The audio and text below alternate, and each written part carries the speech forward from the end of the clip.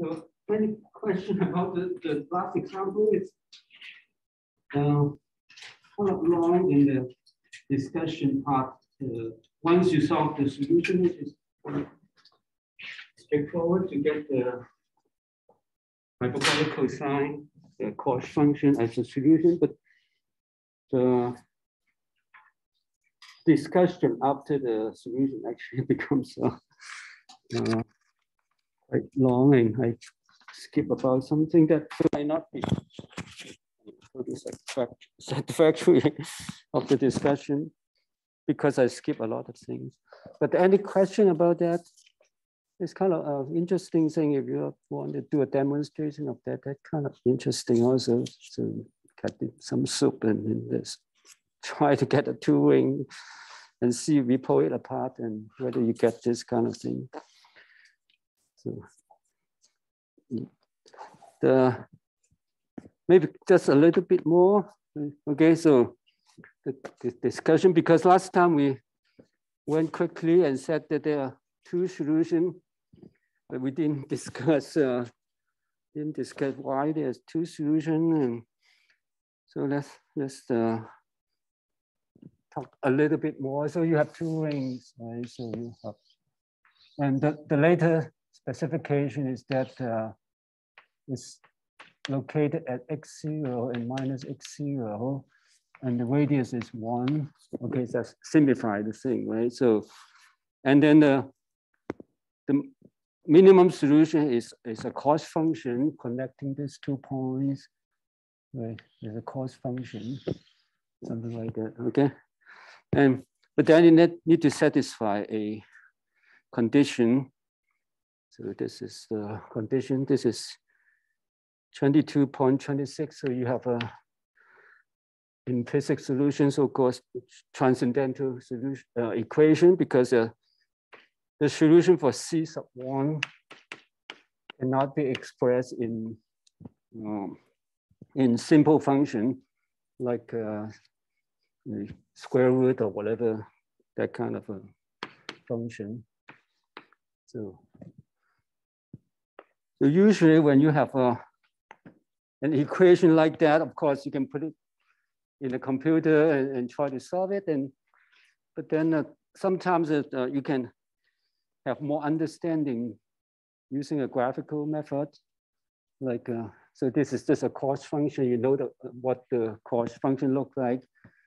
And you try to solve C sub 1 by a given x sub 0. So instead of solving C sub 1, you might want to solve x0 divided by C sub 1. If you plot like x0 over C sub 1 on x-axis, and the cos function will be just like that. So this is 0. Just a cos function, right? So, and then this one, you move C sub 1 over here. So it's 1 over C sub 1. And then multiply by x0 divided by x0. Right. So it's in terms of this variable x0 divided by C sub 1. So this, the cos function is this one, which is on the left-hand side. The right-hand side is just a linear function. So a strict line that going through 0, right? And then the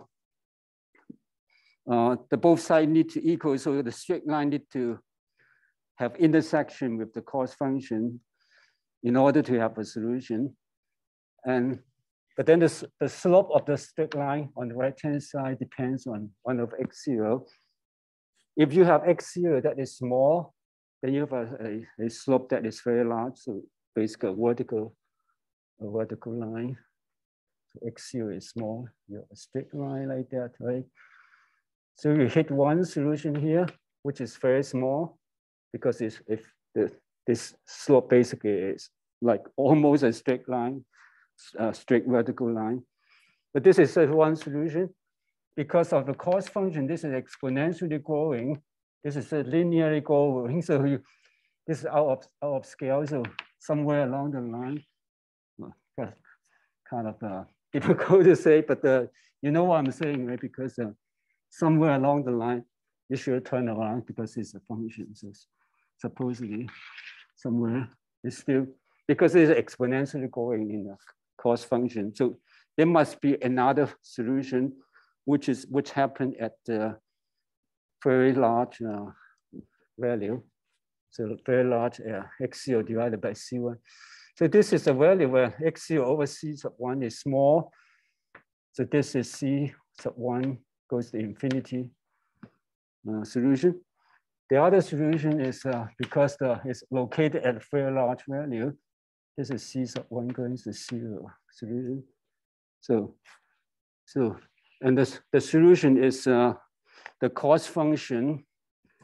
So the solution is y equals to C sub 1 cos x over C sub 1. So for C sub 1 that is large, then this coefficient is very small. So this cos is very shallow. So this corresponding to a shallow situation. Like this is a very thin. The two rings are very close to each other. X0 is, this 2x0 is small. So this corresponding to a very shallow cost function, right? Then you hit another point. This is corresponding to C sub 1 going to 0. The C sub 1 going to 0, the coefficient is large, so it's a very steep cost function.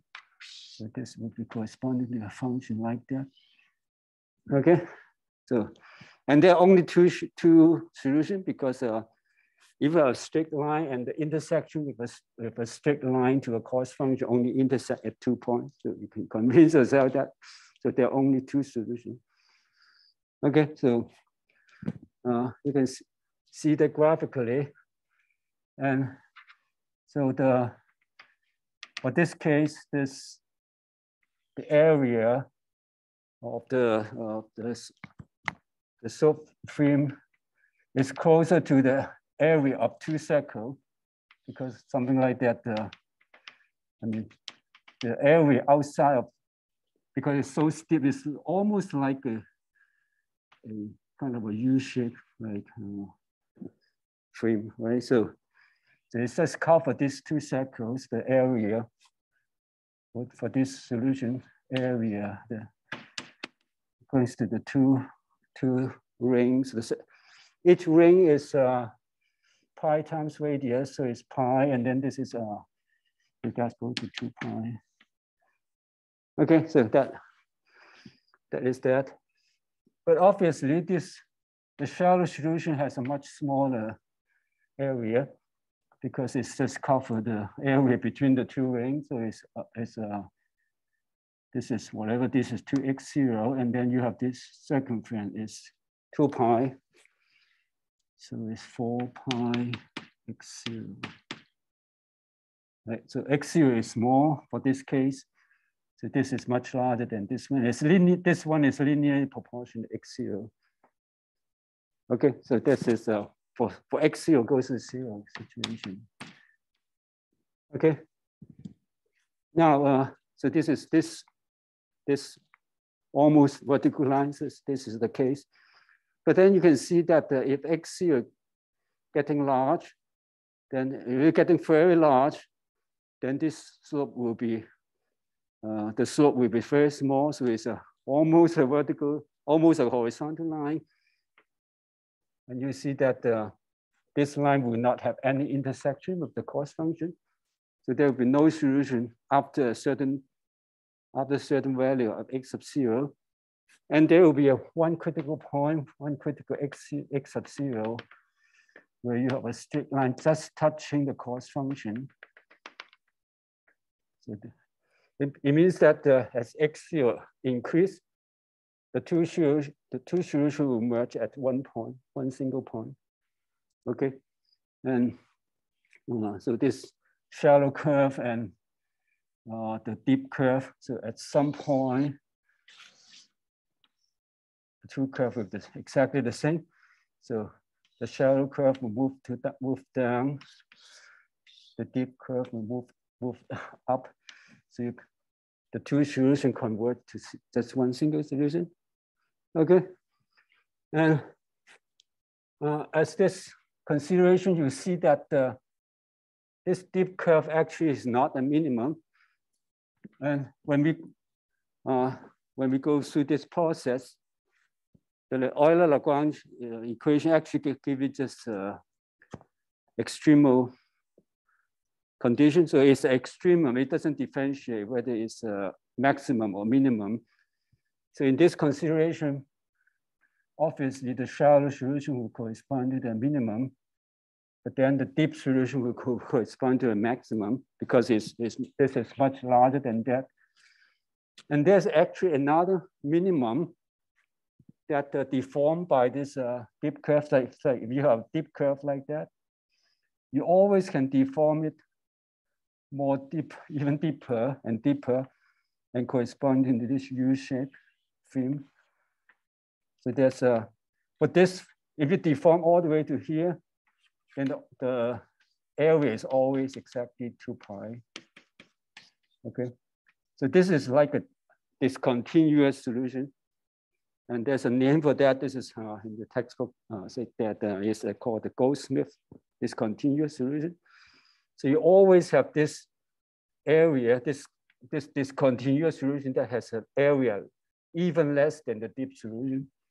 Okay, so therefore explaining the feature in figure 20.6. So you have a deep curve and a shallow curve. And then the deep curve always have an area greater than this discontinuous solution. But there's one situation that even the shallow curve, given for x0 greater than a certain value, is actually greater than this 2 pi value.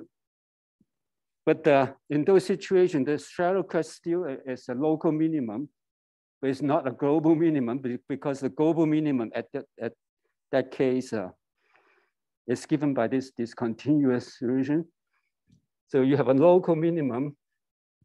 So you perturb it with a small value, then it still stays minimum because it's a local minimum.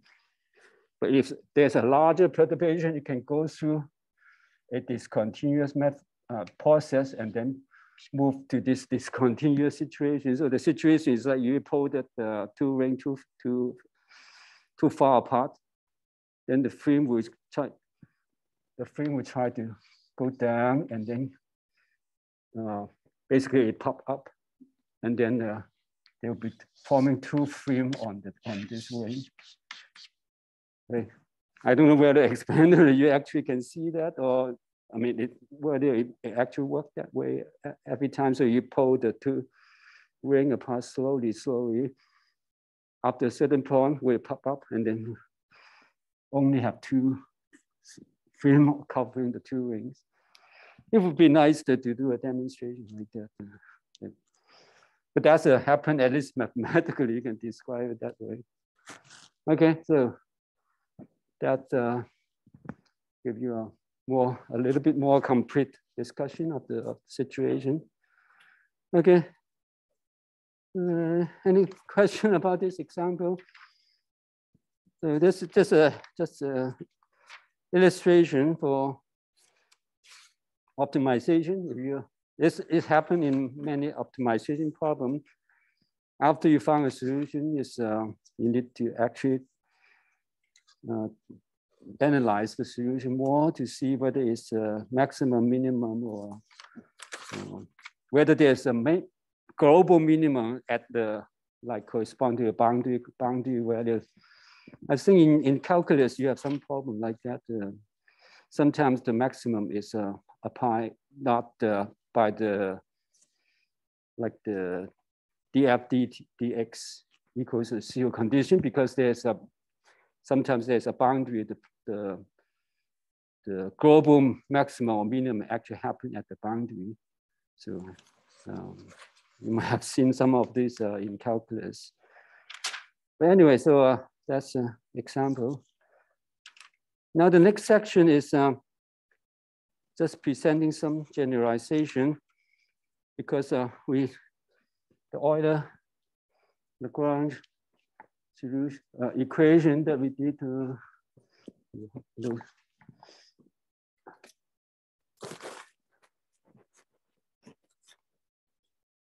Euler-Lagrange equation that we did is the simplest one, right? And you can generalize that to many different directions. The first one actually in a homework problem in last section, which is very trivial. I just write down the answer. So if you have a integral or functional that integrate this f now just not just depends on y and y sub x, actually depends on the second derivatives in addition to the independent variable. Okay, if you do a variation, the Euler-Lagrange equation will have one more term. So quite obviously, then the Euler-Lagrange equation for this one, you have a partial f partial y, and then minus d dx partial f partial y sub x. And then you will need one more term for this y second derivative. Okay, and the sign of that would be positive, because this term you're getting from two integration by part. So you do integration by part 2 times, and you apply the condition that delta y at a and b, delta y at a equals delta y at b equals to 0, as well as delta y sub x a equals delta y sub x equals to 0. So you need to impose this boundary condition. And because you need that for the second integration by parts, so you change the sign 2 times, so you get a positive sign here. Okay, and so this is the Euler-Lagrange equation for this kind of a function or integral. It's okay. So this one is very straightforward. You can divide that quite easily. So I won't go further than just write down the answer. Okay. The next generalization is that if you have an integral more than just one function, more than just y. So if you have more, this is some more dependent variable. So in the textbook is saying that, so you have it's a 2, and you have a function that depends on several variables. So in the textbook is w sub 1, w sub 2, etc. And also that derivative with respect to x, so you have w1 sub x, w sub 1x, and w2x, and so on, in addition to x. Okay, you have that more variable, more dependent variable. Then the Euler-Lagrange equations becomes just generalization to this case, because each variable will give you one Euler-Lagrange equation, and depends on how many w here. So your textbook say, just looking at the, so it's n variable. You have to say, look, the last one is w n, right? You have n variables, so each variable have one Euler-Lagrange equation. So you have partial f partial wi minus d dx partial f partial wi sub x equals to 0. for I from 1 to n. Okay, so now you have n equation for n variables w. So basically this is a set of n differential equations. And they are all ODE because you only have one independent variable, dx. But once you get all these equations right within ODE will be a set of n ODE for this n variable, nw, w sub 1 to w sub n. Okay, so that is one generalization. You have more variables.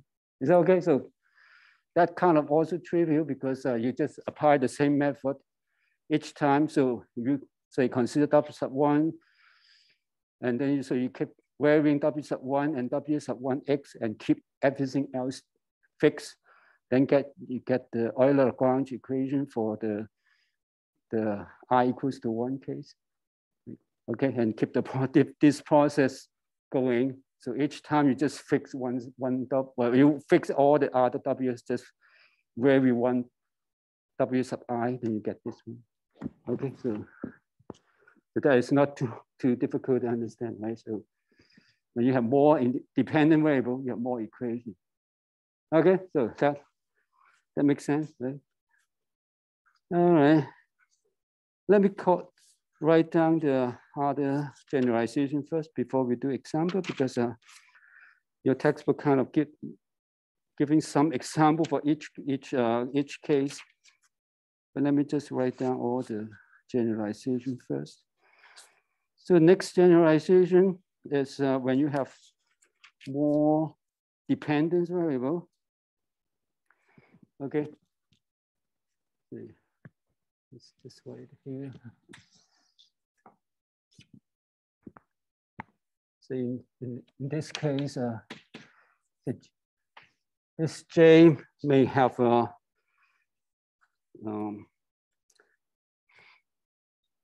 depends on more variables. So you have F that depends on U, but U depends on more variable.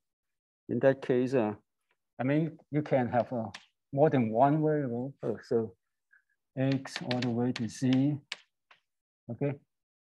And then it depends also on the derivative of U with respect to all these independent variables. So you have U sub X, and U sub C, in addition to X, Y, or until Z. So, and then this integral will be a many integral. So you have dx, right? So you have many different variables. Okay. Now, you apply the same process.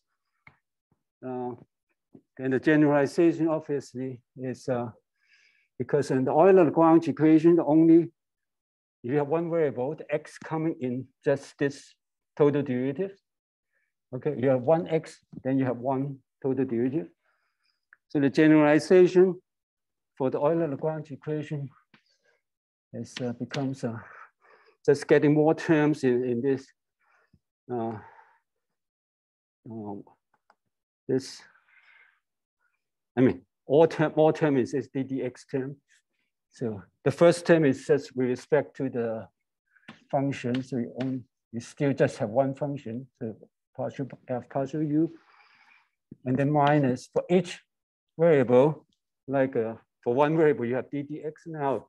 Because you have more variable, this becomes a partial x, and then you have partial f partial u.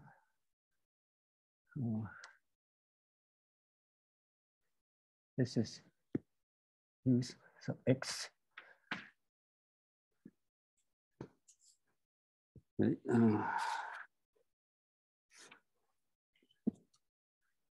Okay, because this is coming from a integration by parts, right? When you do a partial f partial with respect to u sub x, then you do an integration by parts, then you get this term, okay? And So, but then you have all the other variables. So you have like y, or finally you have a z term. Z. Okay. And that equals to 0.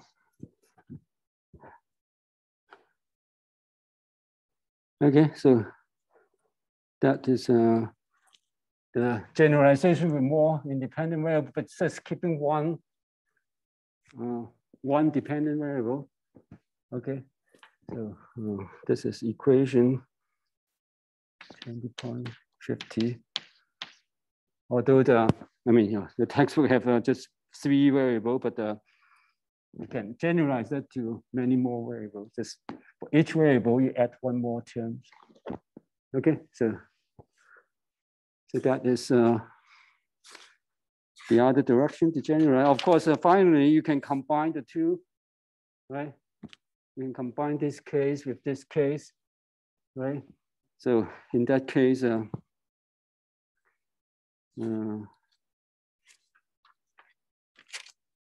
textbook has just one simple example for that one. So it's going back to the like using a mechanical, classical mechanic problem. So you have whatever the F will have now depends on P.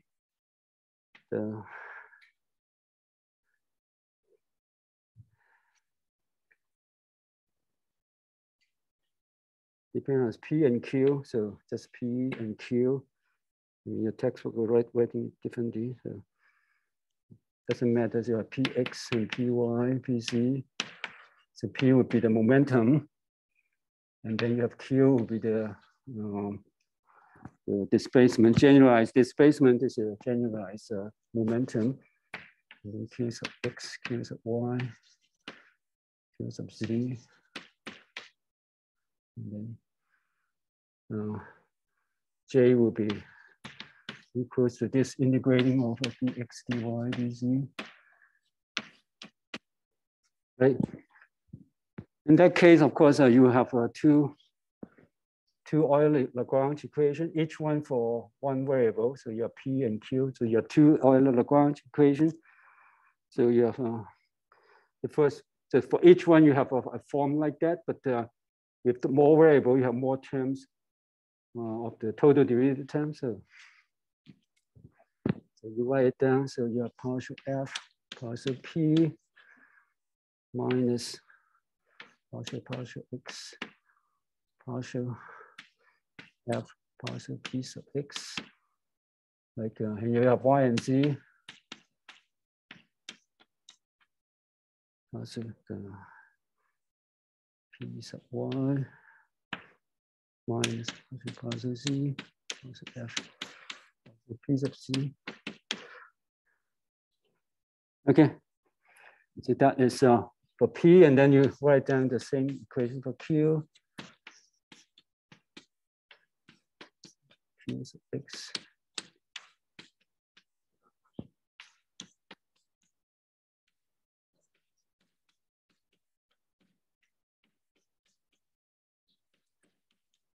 Equals to C. Okay, so in this example, you only have 2 variables, so you have only 2 equations. But you have 3 independent variables, so you have these 3 terms. Okay, so that's just combining these 2 cases. And then you can generalize to many more variables in both independent and dependent variables. And so for the number of dependent variable, you have number of equations. For number of independent variable, you have these numbers of total derivative terms, although this total derivative becomes partial derivative in this case. Okay, so that's how it is, right? And I'm just writing it down with the dividing because the derivation will be very similar every time. You just fixing different variable at the time. Okay. All right. And this one, discussion that applying this kind of language to a classical mechanics problem, but I'm sure you learned that in classical mechanics, right?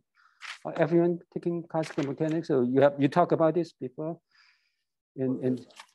Yeah, right. So it's just nothing but changing F to L. So this becomes this is your Lagrangian, and you know the Lagrangian in classical mechanics usually is given by the Hamiltonian minus the potential, right? So basically energy minus kinetic energy minus the potential energy. Okay, so and so I don't need to repeat that. So you probably learned those in classical mechanics and how you introduce the Hamiltonian after you have the Lagrangian and all that. So I don't need to do that. So let's do. See how much time we have. Let's do this geodesic example. It is an illustration that you have more variables. Okay, so and I mean, supposedly here in chapter 4, after we learn about the covariant derivative, supposedly that would be a good time to introduce a geodesic equation, because the two concepts are related to each other. But the text will wait until this chapter to talk about that, which is fine because it's introduced another way to talk about geodesic. So basically geodesic, if you are just talking about usual geometrical object like a surface, is just the curve that connecting 2 points on the surface, which has the minimum length connecting the two points. Okay, so that is the geodesic. But now we can extend that to like not just usual 3-dimensional or 2-dimensional surface. You can extend it to general relativity, okay, where the distance now depends on the metric tensor, and it might not be positive definite also, because it can be positive or negative. Okay, so the starting point is this. If you connect 2 points, I think it's point A to point B on a abstract geometry. Okay, and then in this space you have this the distance between 2 points, two neighboring points, defined as you have the metric tensor. Your textbook use I and J as the index. DQI. So you have general coordinate Q sub I and Q sub J. And Ij just going through one to the dimension of the space. So for 3-dimensional, for surface in 3 dimensions, so that would be, I mean, it depends on how you parameterize it. So I and J would be going from 1 to 3, 3-dimensional volume, I should say. And for 4-dimensional space, this will go from 1 to 4 or 0 to 3, depends on your convention. Okay. So the idea is that you find a extremum over from A to B that is give you the smallest distance between the two. So this is ds. Okay. And now, because we want to use the Q sub I and Q sub J, as your number of variables, so this will be corresponding to what we set the W sub 1 to W sub n. So whatever number of this Q sub I or Q super I, this is a contravariant notation, but So it's still going through the number of dimensions. So if in this case, you want to parameterize this ds. So this ds will be the square root of this one. So it will be the square root of gij I dqj. And you want to parameterize it with so all this q sub I or q sub I will be a function of a parameter u along this curve. So there will be a variable u from A to B. I mean, it depends on how you choose it, but like in general relativity, one choice would be the so-called Papa time. Okay, and you can use that as your parameter.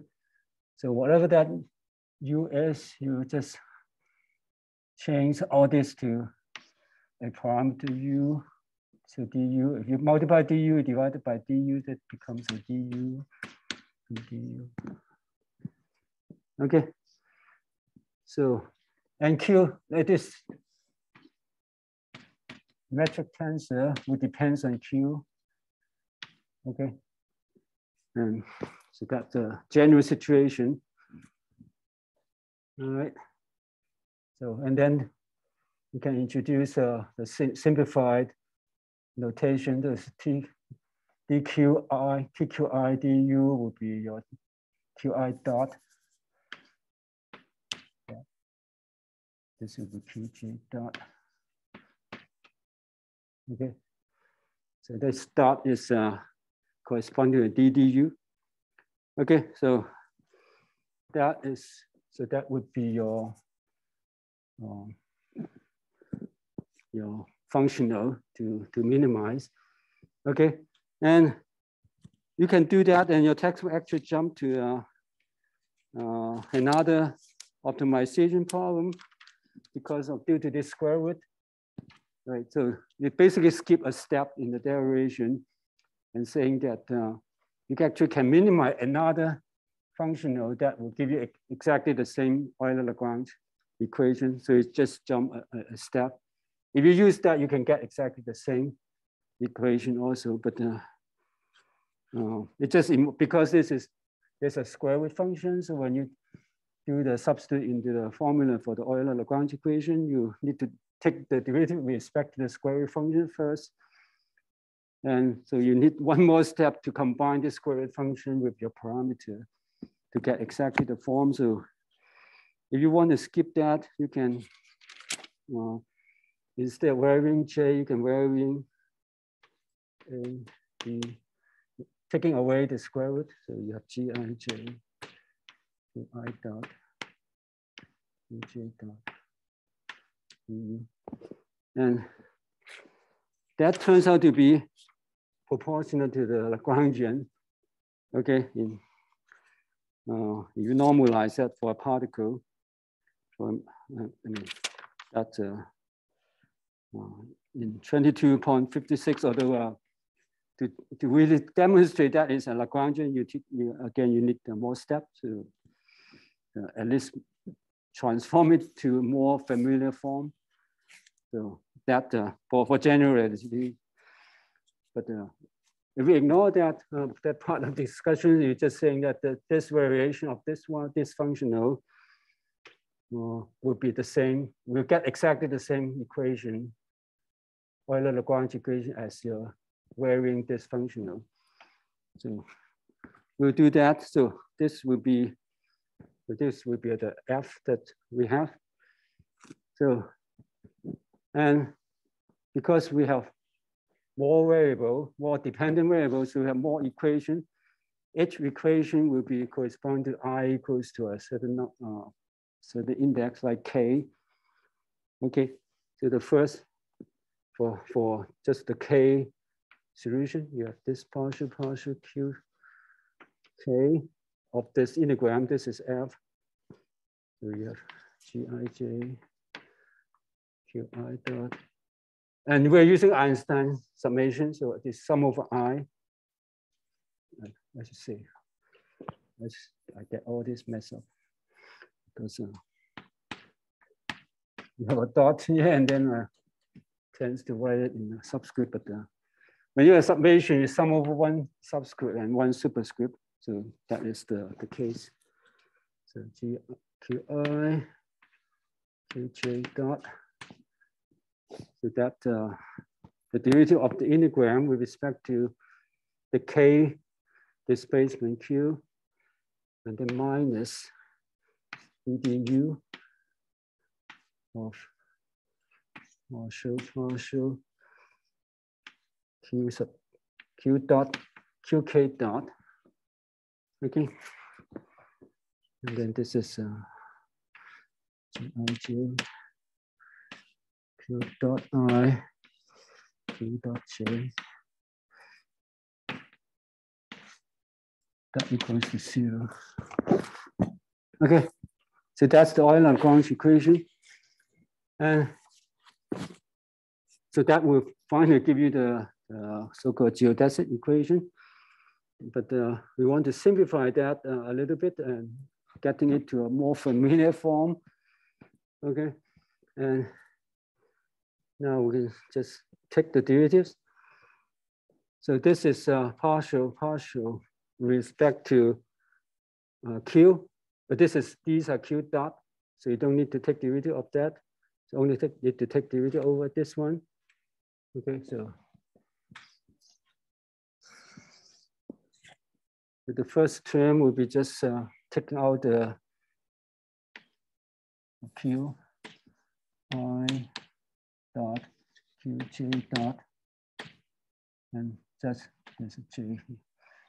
Taking the derivative of this Gij with respect to this QK, because only the metric tensor depends on Q.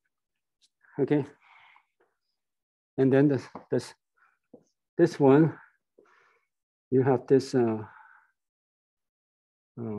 derivative, but Gij doesn't depend on Q dot, so only have these two. Okay, so we have minus ddu. So you have two terms. One is with respect to this one, the other with respect to that one.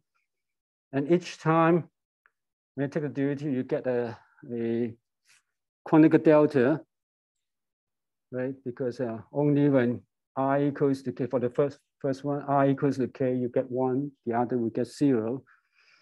And then you have this Kronecker delta, and then you sum over, say you do this, you have delta Ki, and sum over I, right? And we're basically changing I equals to K, right? So you have so you have this first term. So you have G. So changing I to K, and then you have just the second term left. QT dot. Okay, and then you have taken derivative of that. So that's changing J equals to K plus G I K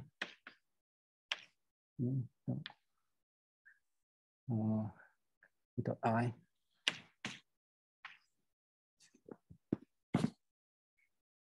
Okay.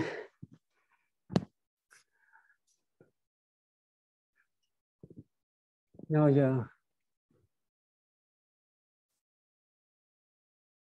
Now you have two terms, but these two terms is basically the same because the metric tensor is symmetric. So Gji equals to Gij, right? So this is the property of the metric tensor. And then the rest is just sum over J, right? So basically, you have say if you change this to, it depends on what final form you want. So the final form will be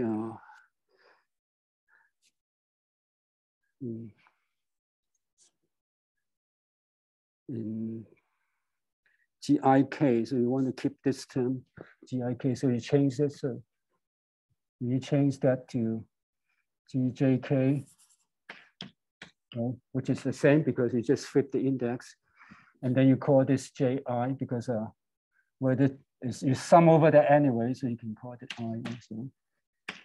So basically, two of them, the same thing, right? So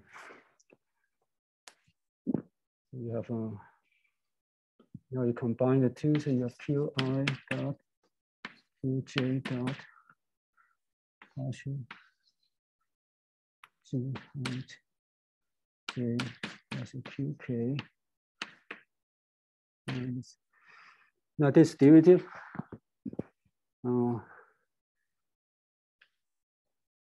over the, so for each term, or actually there's only the two of them, okay?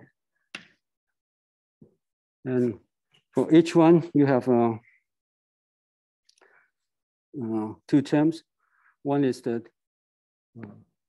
derivative over the G, the other is taking derivative of the Q dot, okay? So you have two terms. And the G derivative, you can use the change rule, say like this GIK becomes a partial GIK and partial, because we already have I, so we use J here. And then to the chain rule, then you have dQJ and du, which get the QJ dot. Okay. And then you have this QI dot here. Okay. And then the next one is GIK. Take a derivative of that one, so you get a double dot. Okay, that equals to 0.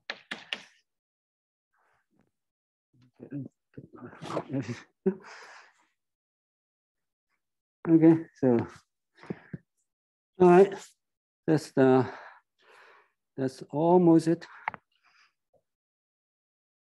So,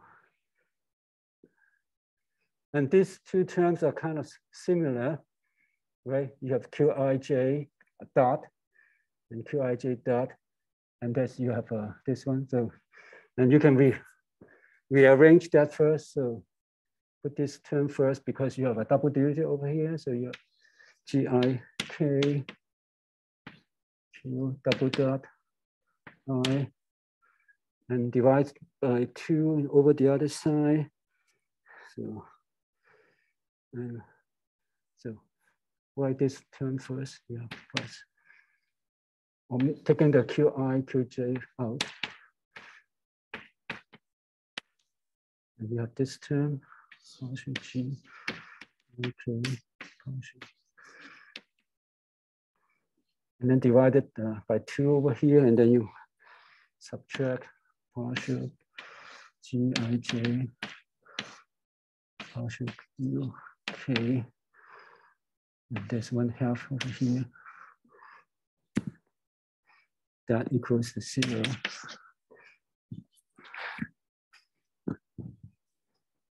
Okay. And now you can rearrange this one again and get rid of this by contracting the multiply by another the countervariant metric tensor. So to get just QI double dot and plus QI dot QJ dot, and you multiply by taking the 1/2 out, multiply by this GKJ.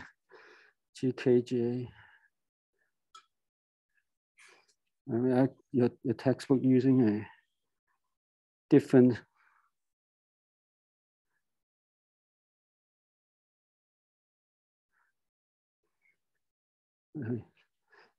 you multiply by GKL actually. So you multiply by GKL over the whole thing. Okay. And this KL, you contract K, you get delta I and L. So this change to L. Okay. And then this one, you pull the 1/2 out and then keep this one and multiply by this metric tensor. Okay.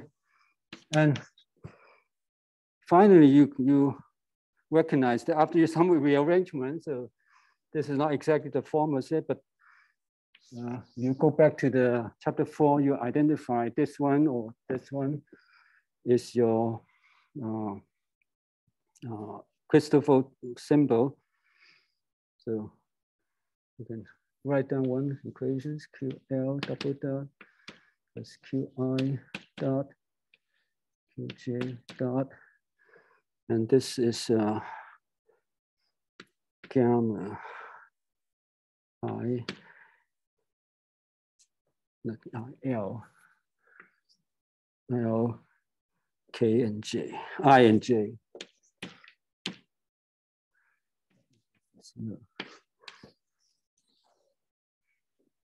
Okay, so basically this Christopher symbol is this one. Combining it with this 1/2 and G, so this whole thing becomes this Christopher symbol, which is coming from this one, and this one.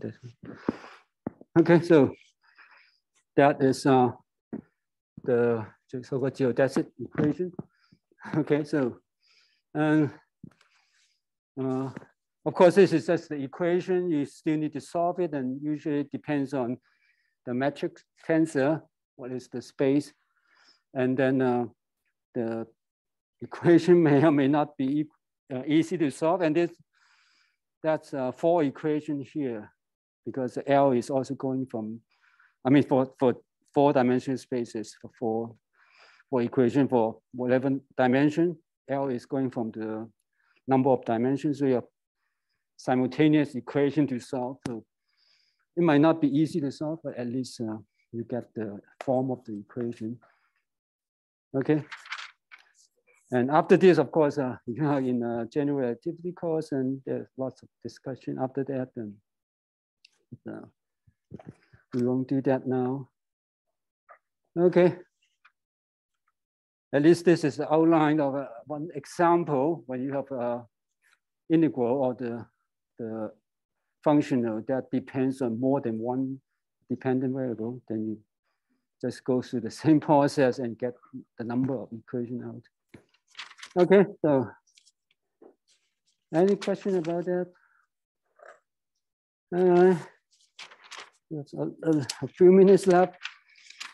So we can do one more example or just outline an example to illustrate the final point. So you have more than one dependent variable and more than one independent variable. What are the equations that you can solve? You can get all of. So that's actually not in the example section, actually at the end of chapter question. So this is exercise 20.2.10.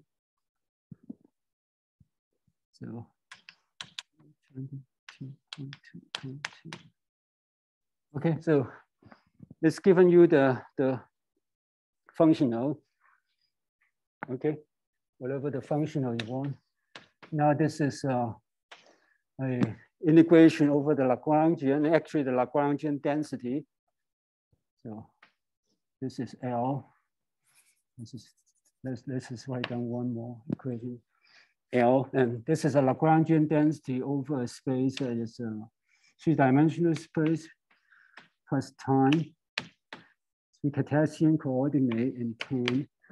So basically it's a 4-dimensional space, and this is in special relativity, or Okay, and this is the Lagrangian for a electromagnetic field and interaction with charge and current density.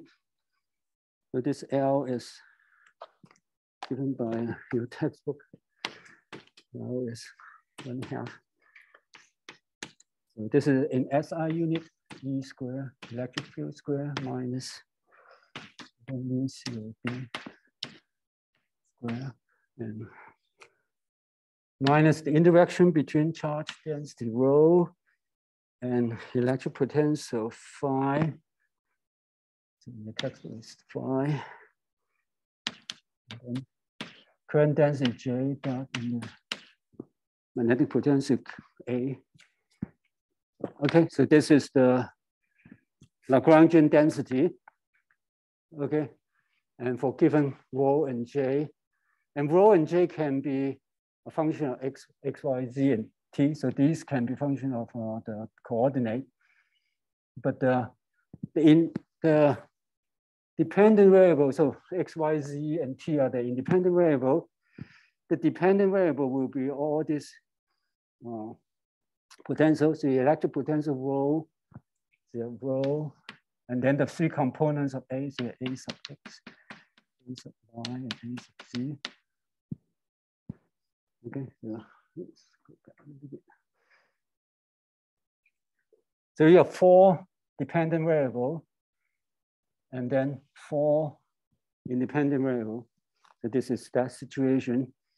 And now you want to do the variation. What you get out is would be the Maxwell equation with source, the 2 Maxwell equation with source. The Maxwell equation with those source actually is built in the definition of E and B. So B is given by the vector potential, just the curl of vector potential A. So that is trivial.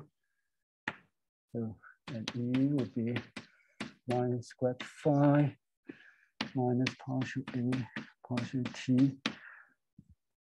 Okay, so all this electric field and magnetic field only depends on the derivatives of these potential. Doesn't depend on the independent variable. Okay, and doesn't depend on the dependence variable directly. Also only the derivatives. Like so if you write in coordinate, in Cartesian coordinate, so the x component will be partial AZ, partial y, partial y, minus partial AY, partial Z. So that's the x component. And the y component would be partial A, x partial Z, partial AZ, y. And the z component will be partial AY, partial x minus partial AX. And that is B. And A would be just, you have different components that depends on the derivative of phi and A. Okay, so now we can write down the Euler-Lagrange equation for different variables. So you have four dependent variables, so you have 4 equations. But this 3A equation you can combine into a vector equation, so that will become, finally you have vector equation for these 3 components. And 1 scalar function, scalar equation due to phi, okay, the electric potential. Now we just go through the process. So consider phi, the phi equation first. All right, so the Euler-Lagrange equation will be partial L, partial phi, right? And then minus partial x of partial L, partial phi sub x, right? And then partial y, partial L, partial phi sub y, partial z, partial L, partial phi sub z equals 0. Right, so that is for this variable, and then continue. You can do for the other 3 variables. You have 3 more equations about time. So just write down all these derivatives. So for the first term, partial L, partial phi, like the electric field given by this one doesn't depend on phi directly.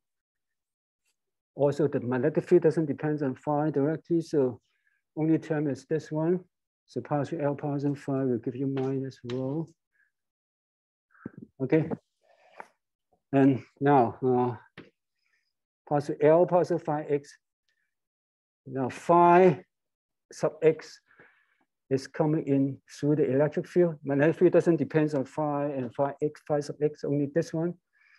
So, so E, you have a E sub x, which depends on phi sub x, right? So, and then you have the coefficient in front, so you have partial x, and then epsilon 0 over 2, and the partial x will give you the, this is E square, right? So your EX square will have this partial sub x, right?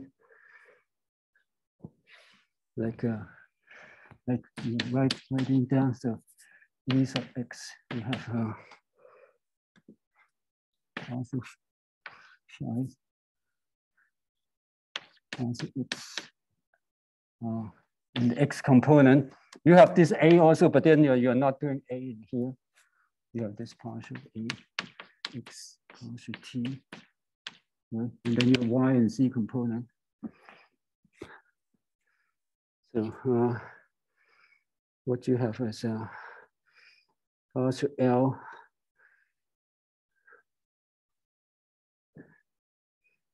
you can, I mean, this is E square, and you have 1/2. So you have a partial L, partial x, so you can write then it's 1/2, and then epsilon 0, and then E dot into the partial L, partial phi x, and phi x only happen at the x component. And when you take a derivative of EX with your phi x, I mean, this phi x meaning for partial phi, partial x. This is partial y. This is partial z. Because the index and derivative is kind of mixed up. Okay. So that one will give you this one will give you just -1. And then this is in the x component. Right? And likewise, you have this amount of partial y of the same thing. So I'm doing it to get double the epsilon 0 over 2. So you have epsilon 0 over 2, E dot -1 in y, and minus partial z over 2.